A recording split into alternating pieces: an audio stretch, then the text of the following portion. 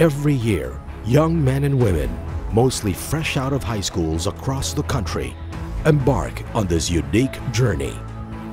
Starting out as civilians with raw intellectual and physical assets, they undergo a regimen that would decimate their ranks in the next 4 years. Those who survive do not just graduate, they emerge as a unique breed of leaders. Formally established in December 1935, through the National Defense Act of the Philippine Commonwealth, the PMA traces its roots to the short-lived Academia Militar, created under the First Philippine Republic in 1898. Under American colonial rule, formal military training was revived in 1905. An officer's school later came to be known as the Philippine Constabulary Academy, based in Baguio City. The PMA supplanted the Constabulary School and replaced its 3-year curriculum with a 4-year Bachelor of Science program. World War II temporarily halted PMA operations, forcing the advanced graduation of the classes of 1942 and 1943 for deployment to actual combat. In 1947, 10 months after the post-war Philippine Republic was inaugurated, the PMA reopened at Camp Henry T. Allen in Baguio City. 3 years later, the Academy moved to a sprawling fort in nearby Loacan, fittingly named after the heroic Revolutionary General Gregorio del Pilar. The PMA would remain an all-male institution until 1993, when it admitted its first female cadets in accordance with Republic Act 7192. That same year, the Academy introduced a tri-service curriculum catering to the specific needs of the Army, Navy, and Air Force during the last 2 years of training. Over the years, the PMA has refined a holistic program for developing cadets in body, mind, and spirit to become exemplary leaders in the military and beyond.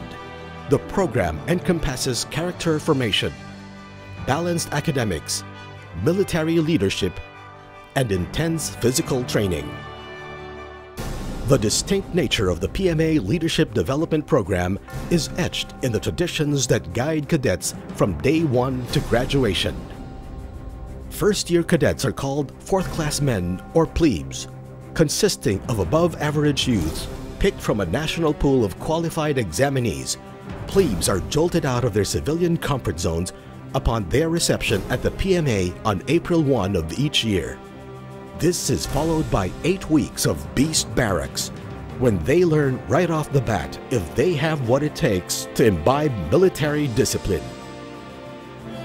In essence, they are made to realize that before becoming leaders, they must know how to be good followers within the chain of command. Surviving that tough phase qualifies cadets for incorporation into the Cadet Corps by the end of May. Each plebe is then assigned to the company where he or she will belong. But the pressure from the upperclassmen does not stop there. Throughout their first year, the plebes have to constantly prove themselves worthy. More than 3 months into that grueling daily grind inside and outside the classroom, their hard work and perseverance finally pay off. The emotional high point of the first academic term is the recognition ceremony, signifying their formal acceptance to the Corps.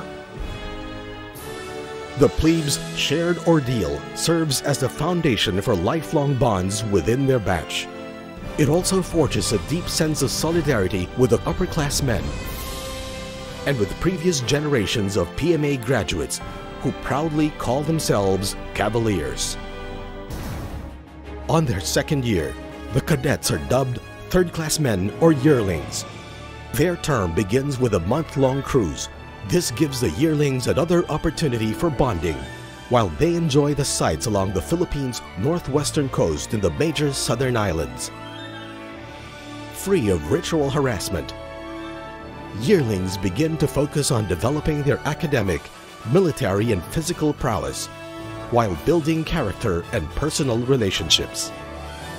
they also gain their first experience of leadership as buddies to the plebes. As buddies, they are both the plebes' cadet role models and behavior monitors, ensuring that the new cadets meet the standards of the Academy. Cadets who get to third year are known as second-class men or cows. Within the cadet chain of command, they are designated as squad leaders. In the occasional absence of the graduating class, the cows assume responsibility for running the Cadet Corps. At the same time, individual competition to excel in every aspect of training yields distinct ranks in academic performance. A parallel development in ranking takes place in the cadet hierarchy as well. The second-class year also marks the point at which the cadets start to specialize according to their chosen branch of military service. On their final year in the Academy, cadets earn the right to be called first-class men or firsties. As the ruling class, they occupy the major positions of responsibility in the cadet chain of command, with a class baron at the apex. In addition to the many privileges they enjoy, the firsties are placed in charge of various committees, clubs, and corps squads. More specialized academic subjects gear them up for their eventual commission as officers of the Armed Forces of the Philippines. Upon their graduation from the Academy, they would have proudly completed a journey of leadership like nowhere else in the country. By then, the PMA cadets would be ready to apply what they learned in mathematics, engineering, information technology, the humanities, management, and the physical and social sciences to accomplish any mission. Wielding superior critical thinking and a broad perspective of history and people dynamics, they can effectively manage complex tactical situations. As military leaders, PMA graduates are armed with a core arsenal, ranging from marksmanship and combat skills to map reading and signal communication, to command respect and compliance among subordinates. They are equipped to lead small unit operations, to manage tight logistics, and to train their teams. Even before they are commissioned as officers, PMA graduates would have acquired a thorough grasp of the fundamentals, of battlefield tactics on the ground, of naval and marine operations, and of the principles and nuances of air warfare. The Academy also prepares its cadets adequately for the immense physical demands of their profession. Models of fitness, sports discipline, proper nutrition, and healthy living, PMA graduates can outperform all the members of any unit they are tasked to lead, while protecting themselves against injury. This sense of well-being is fortified by a whole slew of extracurricular activities that include literary writing, journalism, debate, theater, cadet combo, various clubs, and religious organizations. Given this intensive, well-rounded training conducted by a top-notch faculty and backed up by dedicated service support across the Academy's diverse and excellent facilities,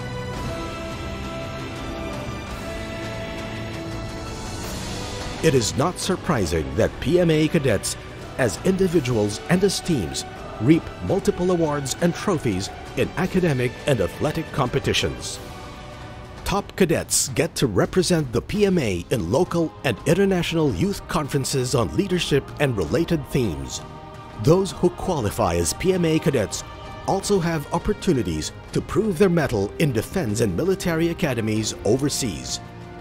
Taking advantage of international study and exchange programs, some outstanding PMA cadets have distinguished themselves in training programs in the United States, Canada, Australia, Japan, and South Korea.